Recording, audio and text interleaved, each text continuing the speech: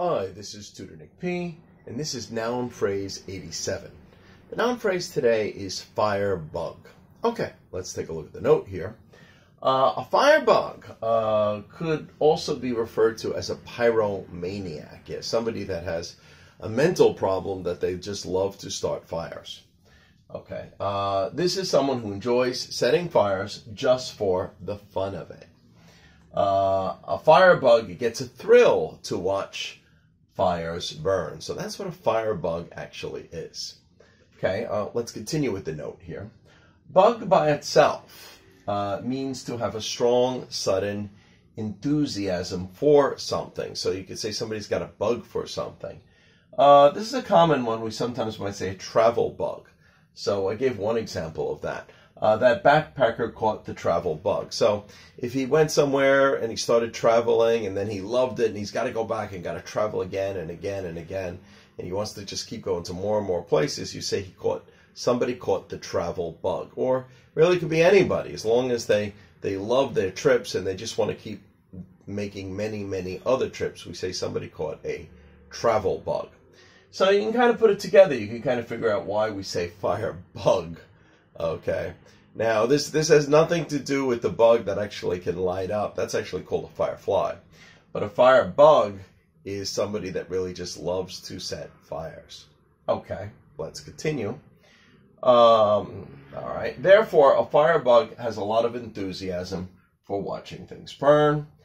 This is different from the word arsonist. An arsonist is someone who starts illegal fires, but it may not be for excitement. So technically, a firebug, they are mostly starting fires illegal. So in most cases, firebugs really are arsonists as well. But an arsonist may not be a firebug. He may have very different reasons for starting the fire. He may not like it. He may not like to watch things burn at all. So let's continue. Other reasons. All right, so there may be other reasons such as insurance fraud. That's a common reason why sometimes fires are started. Somebody took out insurance and they thought this is a good way to make money. They had a fire start, or possibly they paid someone to start the fire. Maybe they didn't do it themselves. So that could be another reason why an arsonist starts a fire. Somebody paid him to start this fire. Could also be related, again, to the insurance fraud. Them to do it, or possibly a revenge crime.